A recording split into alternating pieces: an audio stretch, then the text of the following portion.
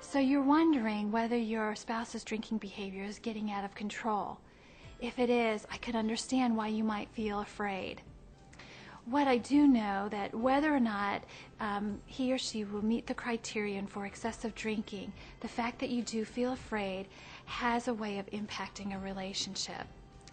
Many of the people that I have worked with express fear over not only what the drinking does to the individual, but also what it does to the family. We know that the fears are very real.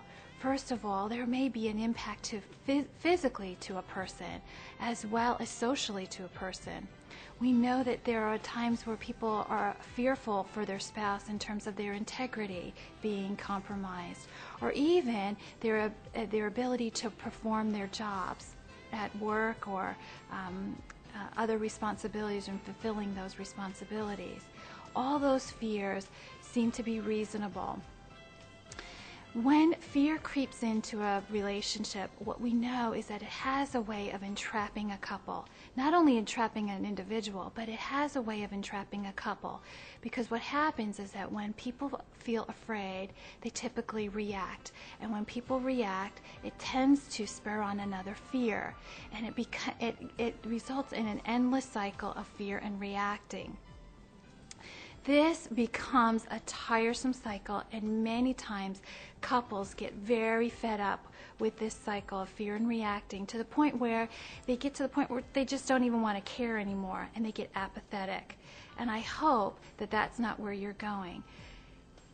By the very nature that you are interested in this question is a sign to me that you're not apathetic, but you are concerned.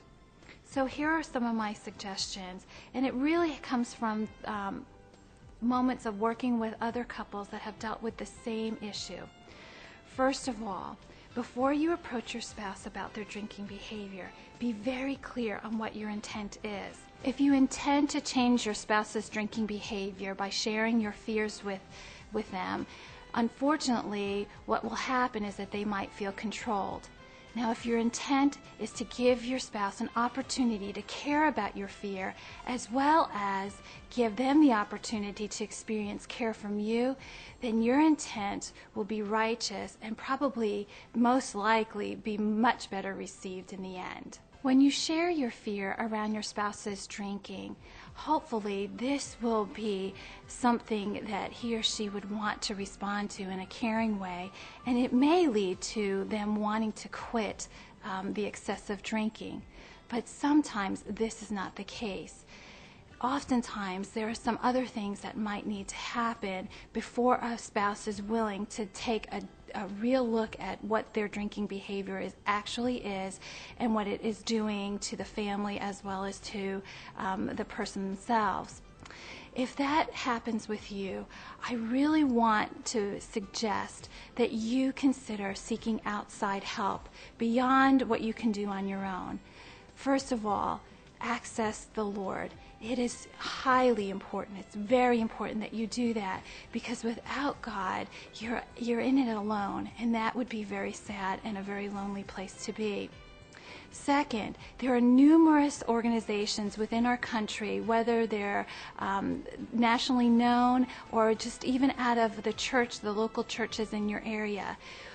I believe that those services and those resources can be invaluable to somebody that is struggling with a spouse that is drinking. First of all, they can provide you with the support and the comfort that you might need during times where it feels like a crisis.